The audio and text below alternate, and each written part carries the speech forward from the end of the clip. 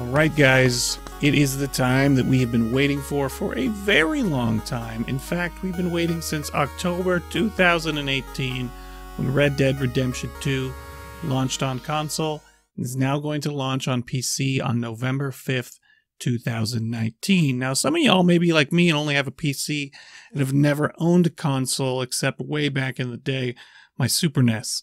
I've been wanting to play Red Dead Redemption, the first one. I even tried modding it to PC.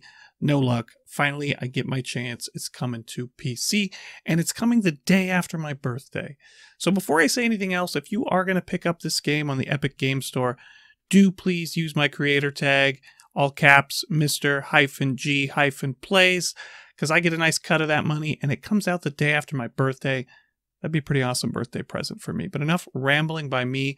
Let's get into what's going to be new on PC for Red Dead Redemption. First of all, it's going to have a lot of graphic improvements. It's going to have longer draw distance. It's going to have improved snow trails, improved reflections, tessellated trees, HDR support, unlocked 4K resolution, ultra-wide aspect ratio, unlocked frame rate, and all of that coming in at not too terrible of minimum requirements. You're going to come in with a CPU i5. You can get away with 8 gigabytes of RAM. And you can get away with the GTX 770 only running 2 gigabytes of dedicated GPU memory, or the AMD Radeon with 3 gigabytes of dedicated GPU memory. So not bad. The real kicker is the hard drive space coming in at 150 gigabytes. So do clear your drives out, guys. Okay, next up, the cool thing that I'm looking forward to is modding. Now, Rockstar has never really officially supported modding with Grand Theft Auto or Grand Theft Auto Online, but that never stopped people from doing it anyway.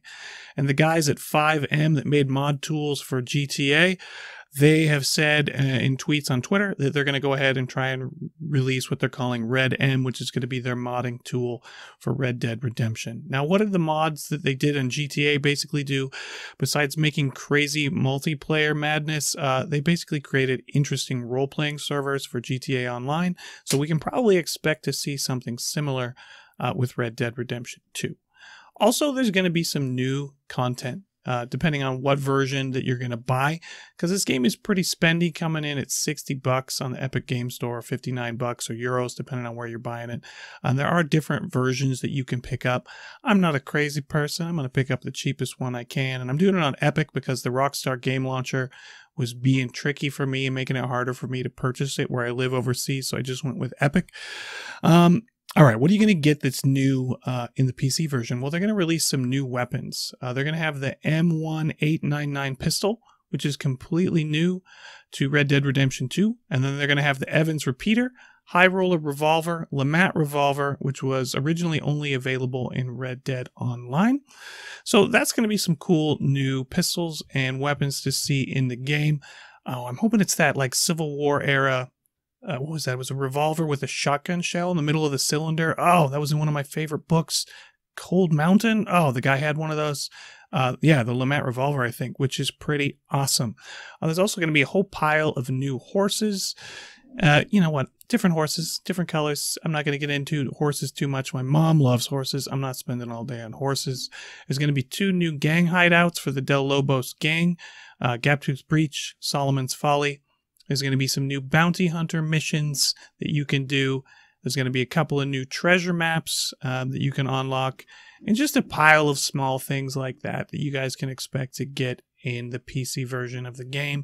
I'm just happy to finally get to play the game after waiting for years since the release of the original one on console. All right, guys. I want to actually get ready to go play this game, but do Mr. G a huge favor. Do throw in that creator tag if you pick up the game on Epic Game Store. It costs you nothing, and it earns me some extra coin. And it looks to be an absolutely great game. I will get a review out soon. Like and subscribe to get that review as soon as it's ready. I'm going to catch you guys later. Mr. G out.